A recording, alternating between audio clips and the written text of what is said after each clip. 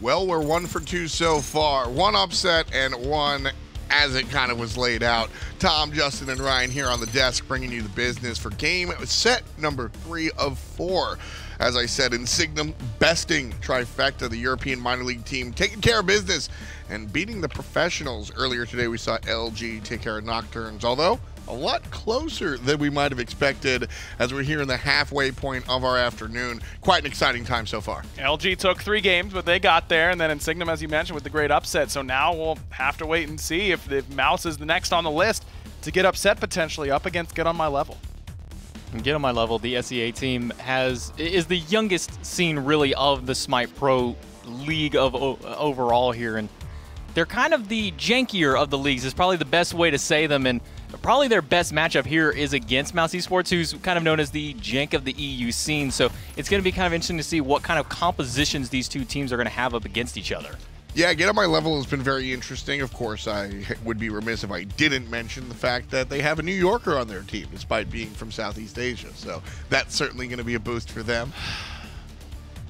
How you feeling there, Aggro? Great. Fantastic. So talk to me a little bit about GetOnMyLevel. We've seen, you mentioned that they're a little bit janky. Expand. What do you mean? I mean, they just don't play the traditional meta that we're so used to. Here's your mage in the mid lane, here's your hunter over here. They'll play Hobble ADC if they want to. They'll throw some kind of random guardian up into the jungle if they so be. I mean, SEA has had a history of playing these very awkward style picks, but it's just what worked for them. I mean, one day you walk up and you're like, okay, what are we going to see banned here in first phase from SEA? Someone will go, Loki Hobwa. And then there goes, Loki Hobwa, it's off the board. I mean, that's just what the SEA is known for. It's kind of the fun region to really watch here. And really, for me, GetOnMyLevel upping over Mashu Boys, who's really been the prominent of the SEA as of recent, is a real testament to how much this team has grown. Yeah, it's been exciting kind of watching them come up and up and up. And going against mousesports, which again is jank, if not anything else. Ryan, speak to them. Mouse has been that kind of weird team for a little bit, but I do think that we might see them go a little bit more traditional now that they made these changes. FrostiaK joins and goes into the jungle. Cherryo slides over to support, and Dardez also with the slide over to ADC. I do think that Mouse is a team that you have to watch out for, but I think they'll be ready here for GetOnMyLevel. The player and the team. Yeah, forgive me, I'm laughing a little bit. Production letting me know that our interview is ready. We're standing by with GetOnMyLevel and GetOnMyLevel. Thank you guys at the desk. I'm here with GetOnMyLevel, the sole laner for team GetOnMyLevel. How are you feeling for the very first day? Pretty good. Had a long flight, but we're settling in now. Well, now you're here in Georgia, going up against mousesports. You were here in spring, you were here in the summertime. What have you learned from those two splits to now being here in the fall? Well, the meta's definitely been shifting a lot, and we're trying to keep up and see what's new. So for the fans at home specifically that might not be too familiar with your team, what kind of identity do you bring to the battleground of the gods? We're definitely an aggressive team, and try to stay aggressive, I guess. So we might be seeing a lot of aggressive picks. So once you guys make it to HRX, what other teams are going to be joining you? We're probably not going to make it there, but hopefully we'll see a lot more NA teams, because that's what I'm rooting for. Well, GetOnMyLevel here, the sole leader for GetOnMyLevel. Back to you at the desk. I love that guy. Yeah, that's perfect. Yeah, he's a blast. I got the opportunity to hang out with GetOnMyLevel, the star player of GetOnMyLevel, earlier in the year during the summertime. That's, by the way, the homie from Queens. He's a fun guy. Yeah. It's a cool team. A little bit more sobering, I think. Realistic. I feel like that's the mean word to use. Okay. Yeah, a little bit more sobering, a little bit more realistic, I think, from his end. Mouse has kind of solidified themselves as the surprise team, even when they're not surprising you. And GetOnMyLevel, like we said, just they're going to have a hard time. But J-Mac, you're really inundated with the SEA team or the SEA scene. How does GetOnMyLevel find a victory here? They really just got to push their early game more than anything. They're kind of like the SML teams where their main thrive is in the early stages, getting those quick picks, getting that quick ball running down the hill as fast as they can, because once it comes to that late game, they're not always known for picking up these later compositions. We do know MakerLovE, probably the most famous player on the team aside from GetOnMyLevel himself, with the soloing of Zapman back at Worlds. Yeah, Maker has been around for a long time. Back when China represented themselves, he was playing for those Chinese teams, and he strong player. So very interesting stuff there. Across the way, though, we've got Mouse, and it's going to be an interview with SmiteVOD. Toli, what you got to say? Thanks again, guys. I'm here with SmiteVOD, the coach here for mousesports. How are you feeling today? I'm good, yeah. So day number 1, you're up against GetOnMyLevel, the Southeast Asian representative team. What kind of preparation have you guys gone through to day number 1?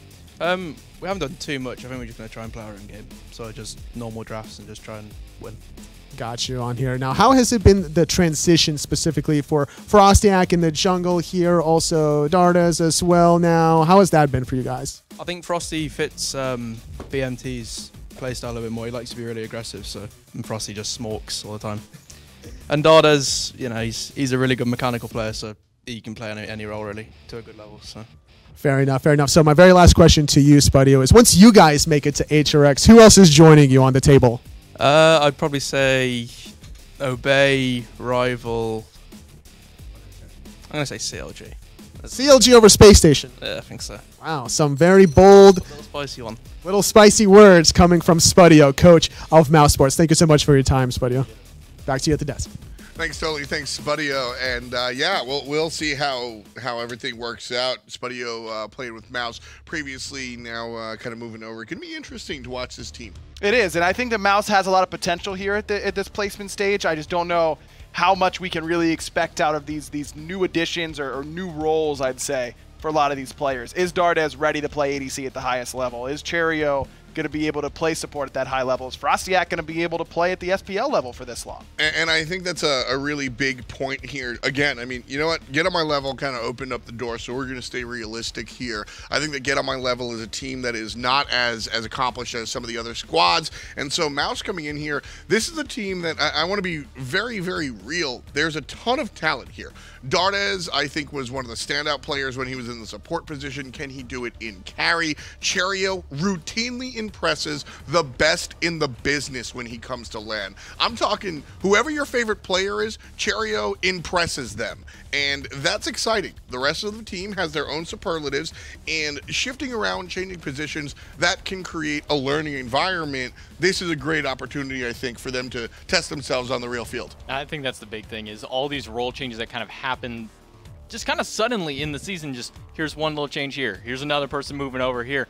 That's really going to be where it comes down to, is how did they adapt to their new role, and how are they going to adapt against the teams that they're playing up here, especially against SEA, who's known for being a little different. As for SEA and what they can do in this game and in this match, I think that the more you can just frustrate your opponent, pick something weird, spam taunt their bodies, hide in their back camps and kill them, just get the enemy team arguing with each other, because you're going to need their help in order to beat them in this sort of matchup. So I mean, if I'm on GetOnMyLevel, anything's on the table. I'm picking Loki. I'm putting some words in your mouth here. Are you saying that Mouse is a team that's easy to tilt? I think almost any team in the Smite Pro League is an easy team to tilt if you do it right.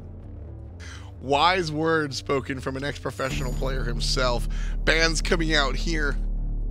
Terra and Odin going to be banned out by GetOnMyLevel, and then Mercury and Arlong Shen banned out on the right-hand side. That does mean that Pele is open, but it'll be Athena for GetOnMyLevel instead. Pele, after her showing with, maybe it was just Lasbra, he played great in general in that set, but Pele's pretty good. There's Cherryo. First view of Cherryo on land so far. Very excited. It's always exciting to see Cherryo on land. See? Do not indulge him, J-Mac. It's always exciting. No, look, I understand your natural caster instincts. Save my idiot co-caster.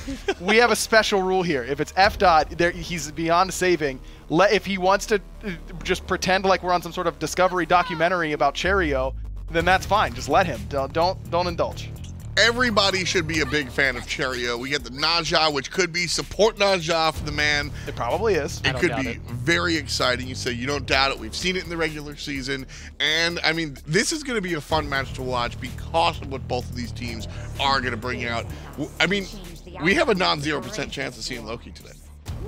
Yes. We have a good chance of seeing 2 of them because the Morgan has been locked in here for Get On My Level alongside the Pele, so now it's looking a little less there, but the Pele is going to fit well with this composition, and I've seen some double Pele in the past, and double Pele is disgusting. This is a great first 3 picks for Get On My Level. Yeah. It's good CC, it's good early game, good late game. You've got great opportunity to take the best selections out from mousesports. I love their first 3 picks. FrostiaK on your screen right now. It's been a while since he's come to LAN.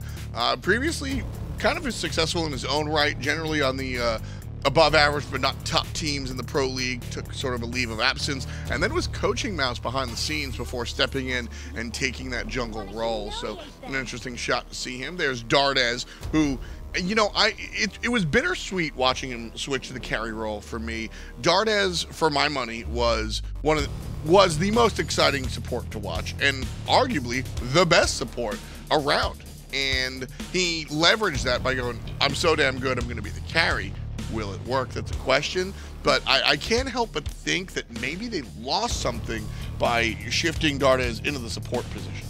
I think so. Or away from it, rather. I think it's not quite the same that it was. You always knew Dardez up there with Jermaine as the Bruise brothers, but now that the one brother is gone, is the other brother enough to really maintain the Bruise portion of it? And switching into this carry role, he's not going to be as aggressive as he used to. I mean, we all love seeing, you know, the Aries just pop up, being the biggest bully in that duo lane, but now we see Cherryo over there, and taking this assassin support is not uncommon, but Ryan, do you think that drafting this Najah this early is saying this is Cherryo, or do you think they're still letting this flex for FrostiaK too? It's flexible, and that's why you see them go for something like a Discordia, because it leaves the door open. Ratatosker means that will be Najah support. Maybe solo, though probably not. Nika's kind of the de facto frontliner for this team more often than not.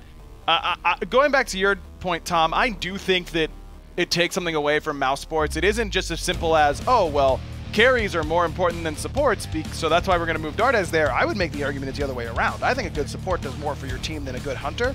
So I think that this might be a band-aid fix for Mouse in the short term. I think Dardez's best chance to win a title in Season 5 or in Season 6 is with him in the duo lane just playing the Guardians. And there's the a little bit of off there for Get On My Level, taking the Scotty early up into this draft up against a potentially Najah Freya lane here, as this Discordia is most likely going into the mid roll. Woof, quite literally there. Get On My Level, taking a page out of T-Money's book and going with the Scotty.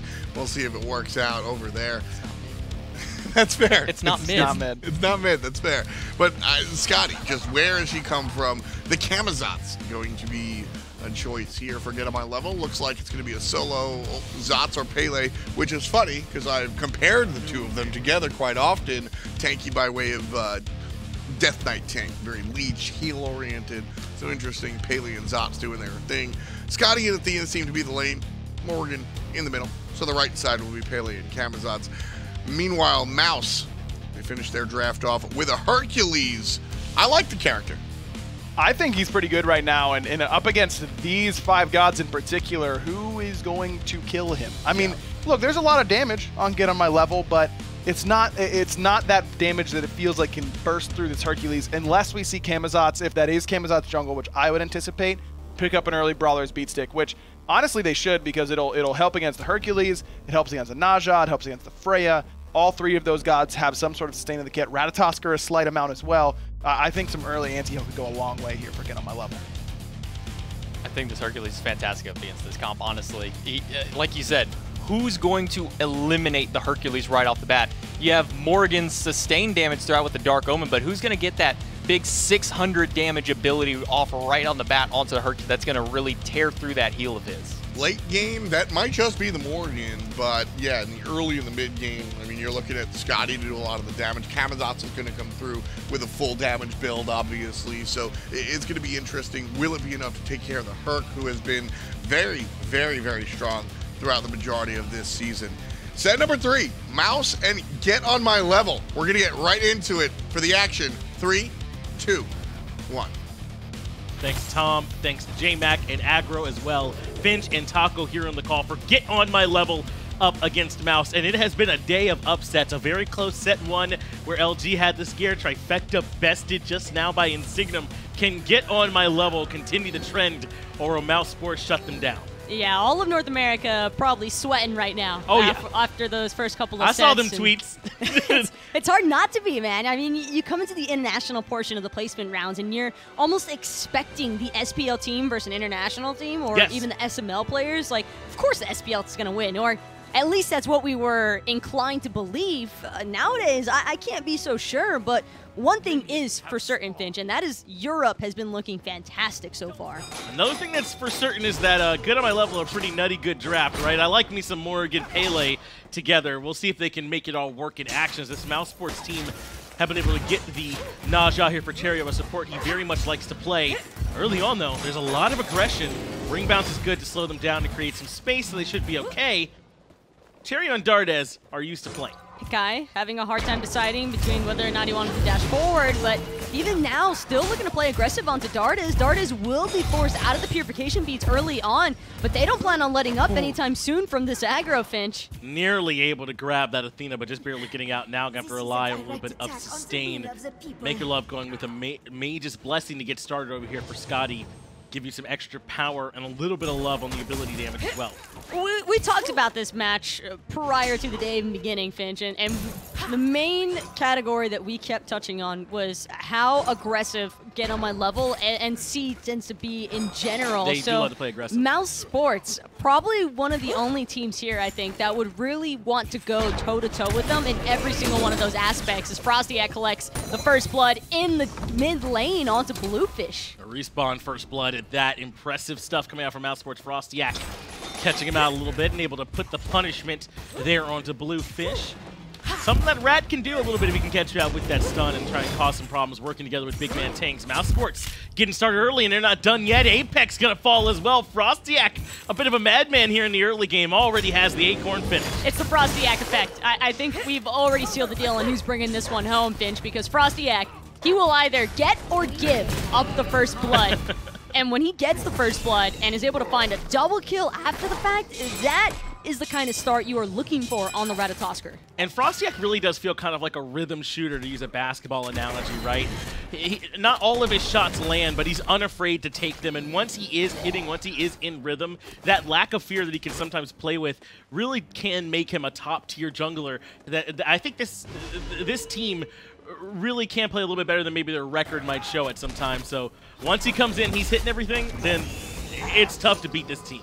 Cherryo has got Hickeyi and Maker on the run in that dual lane. Both of them just so scared to want to push up any further. Hickeyi, after nearly dying in those early waves, probably unhappy that it was his teammates who ended up being the first blood, but at the same time, he's also a little bit relieved he wasn't the actual first blood himself. GetOnMyLevel in a little bit of trouble here in solo lane, but there is some sustain to help out the Camazotz, but he's so slow. FrostiaK might make it in time. The stun lands, and they find one more kill. FrostiaK on a killing spree already.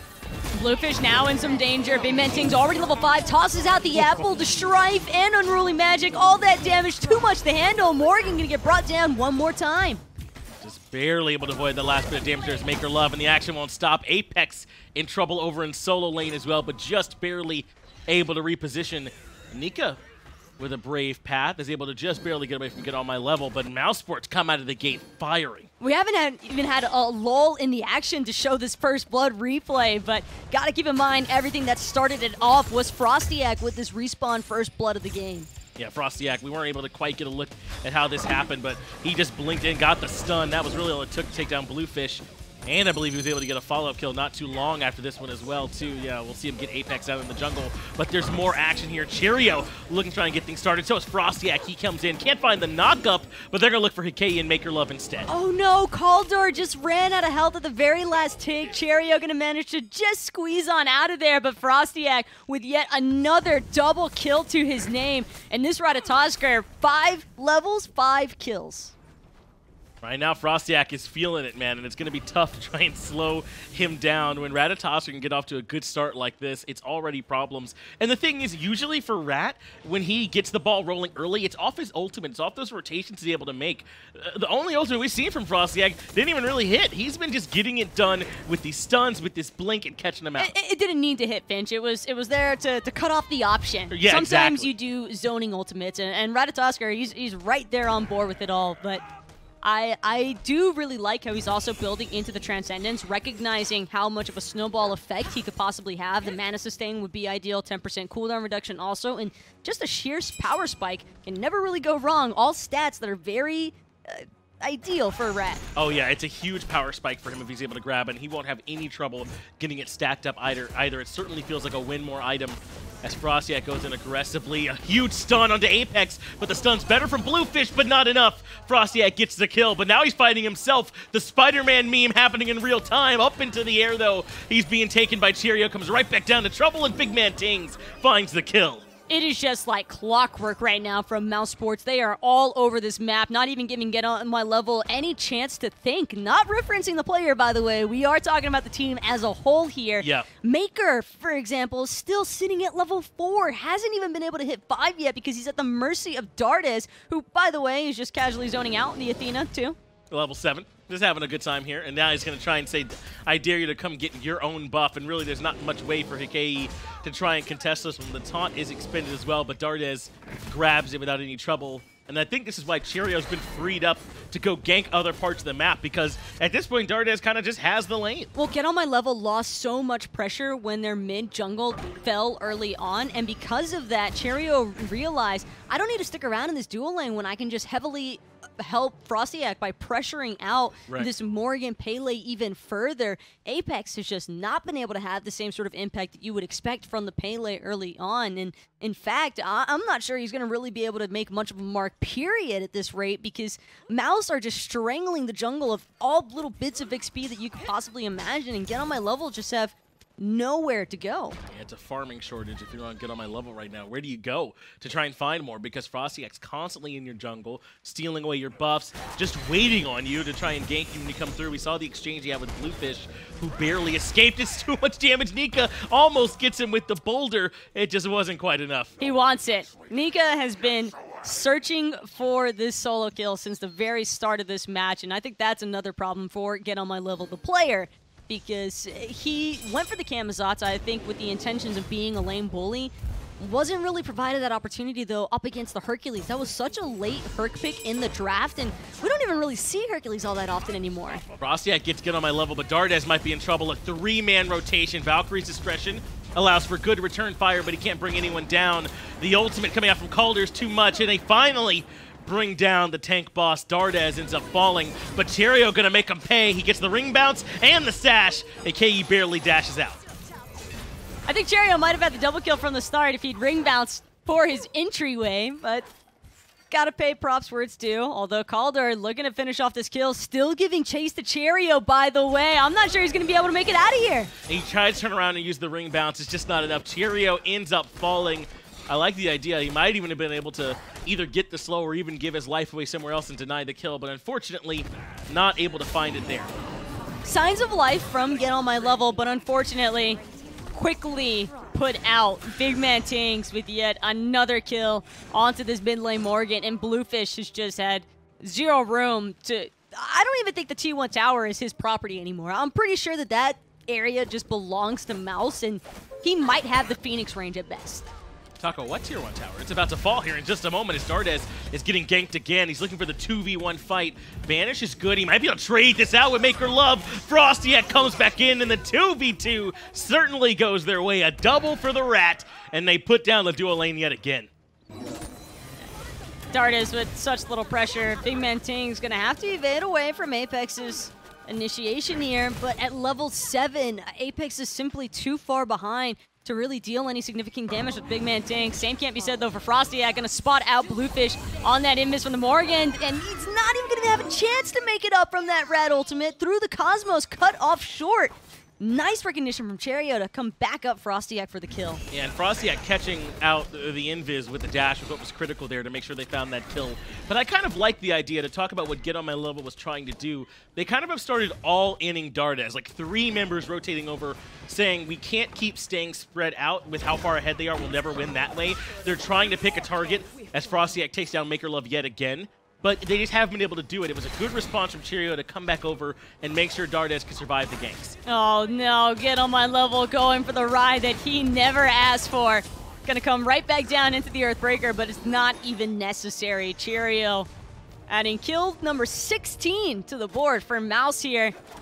And GetOnMyLevel already at an 8K deficit in terms of gold. Experience probably right around the same marks, judging by these leads. In fact, it's a little bit higher even, 10.4K. And it's not looking like it's going to lighten up anytime soon here, Finch. No, this is obviously going to be very, very difficult for GetOnMyLevel to try and fight into in a team the caliber of mousesports. I trust to be able to cleanly, take this one home. Taco, this has gotten out of hand very, very quickly. So, I don't think that GetOnMyLevel are 100% out of this match just yet. It's starting to feel like it, and maybe even the team is probably a little bit demoralized at this point, but I do think that as far as a composition is concerned, GetOnMyLevel are certainly drafting towards their strong suits. I think the early game is by far the best that we've ever seen from them. I think that they definitely feel the most confident in it, but it's hard when Dardez is just destroying your mid laner, or jungler, excuse me, within 2 seconds. Doing so much damage here at this point, but I sort of get what you mean, right? GetOnMyLevel are at the very least drafting towards the best part of their game that we've seen at this point, which is their early game. It just hasn't worked just yet. Mouse now collapsing onto the Gold Fury. They secure that with no trouble. Hickeyi didn't really present much threat. In fact, he's gifted his life away looking for the steal as GetOnMyLevel falls elsewhere. FrostiaK unnecessary as Dardez finds one more, and really all MakerLovE can do at this point is just back. He can't stick around. I think for round 2, GetOnMyLevel's mid and jungle should just look to play a little bit more passive at the start. I think that when they tried to directly challenge, for HRX, driving strike before he even has a chance to look for that finish kill onto FrostiaK. But getting back to what I was saying, it's just HRX and Bluefish go for the poke exchange. They end up losing out on that, and then it's just a trickle-down effect across the rest of the map. So where we are now, essentially, of Mouse just steamrolling GetOnMyLevel. Cherryo, for a second, looked as though he might be in some trouble, but able to find some heal. Even daring GetOnMyLevel to come right back down. The sash off the mark, though. Maybe used to playing a little bit higher ping as GetOnMyLevel does find a nice kill, but a triple comes through for Nika. He might have room for more. He's blinking for Hickeyi. He wants it, but the Quadra will elude him a little bit longer. But GetOnMyLevel, it's all they can do to keep those two members alive. Some of the members of Mouse even out-farming the in-game timer. A couple of level 13s across the board here for Mouse already. And with T1 Tower stripped away from both mid and duo, GetOnMyLevel are not left with many chances to just look for safe farm. If anything, Mouse could potentially just look to freeze the waves really far up to continue punishing GetOnMyLevel, although I'd imagine Mouse are probably going to start shifting their attention a little bit more towards objectives such as the Fire Giant and the Pyromancer. Yeah, that would be the best call for them. At this point, GetOnMyLevel cannot afford to come out and fight them. I mean, they're down as much gold as minutes in the game right now, at nearly 12,000. And GetOnMyLevel can't even safely go to his blue buff FrostiaK, bullying him away. But this is a bad draw for GetOnMyLevel in a couple ways, because so often they rely on more aggression than their opponents can react to in order to get their kills, as Nika drops down MakerLovE with the boulder. But that's not going to work against a team like Mouse. And Mouse is so willing to take early fights anyway. That's what they want. And so they've kind of run into almost like a future version of themselves, it feels like, right? Is now godlike for FrostiaK. A couple of promising moments here, though, for GetOnMyLevel. Some of the members of Mouse falling a little bit lower than usual, and Mouse now making this charge down the dual lane side. They're all ready to start farming off these T2 towers. And at this rate, Finch, I'm almost expecting them to find the Phoenix pretty soon also. They should be able to, but the respawn timers are very short at this point. HRX, Bluefish, and Hickeyi will be back alive. Again, it's only 13.5 minutes here into the game as they threaten the left side Phoenix. MakerLovE in some trouble. They can't find the stun, but they will be able to find the Windfire Wheels. Brings GetOnMyLevel right back down to FrostiaK, who finds an easy kill. Phoenix still standing half HP at this point, but they're juggling the aggro well. Great job here from Nika. Gonna have to reset this Phoenix. It's so incredibly low. FrostiaK, though, looking for the double kill. The flurry of acorns just destroying HRX and Maker at the exact same time. Left side Phoenix down, and FrostiaK not done yet. Hickeyi being chunked by Dardez, who finds the kill. A killing spree for the Hunter. Only Bluefish left standing. I mean, at this point, mousesports can go wherever they want. I almost thought they were just gonna start going after the Titan there for a second, but then I remember there's still 3 towers left standing, and Mouse might not be feeling all that comfortable just yet. They've got a pretty commanding lead, to say the least, and I don't expect them to really want to risk slowing that down. And Taco, I kind of want to know how far you think Mouse really has the potential to go, because they made a lot of adjustments coming into this event, right? The big swap up with even though SmiteVOD had played well for them, you know, putting Dardez in that hunter role where he can play like the carry that we know he's capable of, bringing in FrostiaK to be in the jungle for them as well. A lot of people wrote them off making that many changes. I mean, how far can this mousesports team really go? I think that Mouse has a lot of untapped potential. I don't think that this team has hit their peak just yet. I think, if anything, they've only just started to approach it, and I'm actually really excited to see how they progress throughout this placement round stage. I think that this matchup against GetOnMyLevel in particular might not be the greatest display for them on their actual skill level right now, just because I do feel as though GetOnMyLevel are still lacking a little bit of the necessary experience to stay a bit more evenly towed with this European team. Well, the Fire Giant is going to go down in mousesports' favor. No way for GetOnMyLevel to come in and contest that one with how far behind they are right now.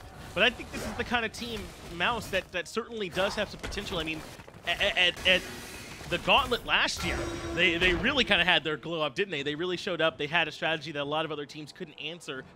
And when you get Cherryo in a LAN environment and a team with this much talent on it, with Dardez on it as well, they certainly can make some noise. It's exciting.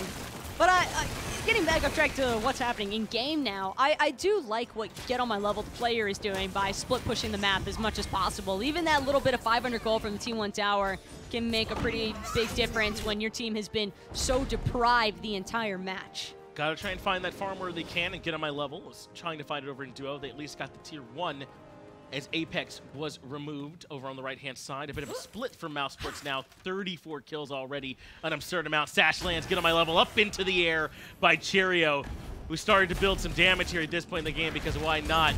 Big boulder coming through, removes MakerLovE. They find 2 more, a double kill, a deicide coming through. FrostiaK getting it done. I mean, the respawn timers are short where they'll all be right back up, but that's a lot of damage. Was that just the boulder damage, or there did must Dardez, have been something else, I think right? Dardez also got a proc on him with his own damage. I'm not entirely certain. It could just be the massive level gap between the two. I mean, 6 level difference can also lead to moments like that. But Finch, I think the suffering's nearly over here for GetOnMyLevel, at least for game 1. It was a bit of a doozy to walk into, but they made it through. It's back to the drawing board for GetOnMyLevel, certainly, and I think that one just got away from them very early on. And we talked about it, right? A lot of their identity is this early aggression. It is trying to build up those leads off of, you know, picks that you're not expecting, off taking fights you don't expect them. It's just going to be difficult for that to work against a team like Mouse, who they like to do that very often. I think this is just a great example of how unforgiving competitive play can be once you make small misplays in the early game, and just how drastically they can impact the rest of the match, because the entire pacing was just dictated from FrostiaK finding 2 kills so early on Ratatoskr, such a ideal god to get that early snowball factor going, and then he just continued to escalate his lead by not only aggressing even more so inside of the enemy jungler farm, but he also made sure to gank on the duo lane, then he ganks the solo lane off cooldown, sprinkle in Cherryo going all over the map, just sashing anyone he pleased. It was pretty catastrophic for GetOnMyLevel. Yeah, that things got pretty out of control very early on in that game, and I think GetOnMyLevel can look a little bit better than that if things don't spiral out of control that quickly. So they'll certainly have a chance to make some improvements. It is a best of 3. They'll have one more chance here in game 2 at the very least. Let's get it back over to the desk and get their breakdown of that game. Thanks, John. Great cast, John. Great cast, Taco. Great game, Mouse. Just that simple. GetOnMyLevel weren't on the level, and they lose the game. I think it was pretty cut and dry. FrostiaK went 20-0. That's the beginning, middle, and end of where that game went. Yeah, I mean, sometimes you're just hitting it that hard. I mean, FrostiaK literally just wrote the book for that game. He said, I'm going to kill you. I'm going to kill you. Chapter 2, I'm going to come kill everybody else. Chapter 3, game over. We've been saying for a long time that this is a jungler-driven league, exaggerated here in Season 5, and I think that FrostiaK just kind of put on display the potential of all of that. His ability to kind of just rotate from lane to lane to lane and make sure that every lane, I always compare it to like root beer tapper, right? Which one is in trouble, which one can you hit, and he just hit every single bottle. Everybody was super far ahead on Mouse. I mean, Nika was killing everybody and also unkillable. I mean, look, Mouse could have picked basically anything. Alongside FrostiaK's Ratatoskr, and won that game. Anubis? Yes, they could have picked Anubis, and they would have won that game. Let's take a look at some of the stuff FrostiaK was doing throughout the course of the game. He's on this Ratatasker level 5, steals the red buff, turns around, and then just goes ahead and kills all of the people in front of him. This is pretty much how the game went for the entirety of the game. Just repeat this about 10 more times, and that's about what happened to this game to get on my level. I mean, I think it was at 13 minutes or something like that. Nika rotated over and stole a red buff and was just walking around as red buff Hercules. And I think that boulder at the right side Phoenix one-shot Maker? It's certainly possible. Hercules boulder hits for, what is it, 1100 plus, over 100% scaling. Yeah, kind of incredible. This is just another cleanup kill from FrostiaK, but this is the play you were talking about here. Level 16 to level 10. He's going to miss the knockup onto that one. We all know Nika's bad with any of those knockups. Missed them a lot throughout the game. But here's the boulder, and there he goes. Insta-dead. Yeah, this, I mean, he's level 16. What can you really do against a fed Hercules? Not a whole lot. Get on my level here basically just resets and hopes to do a little bit better this time. Because there's nothing about picks and bans, I don't think, in particular. Maybe the Bling Scotty isn't the way to go, but it truly didn't impact the game because FrostiaK got so far ahead. So I'm really looking to see if that right side of the map from Get on My Level can keep FrostiaK and Nika a little bit more in check.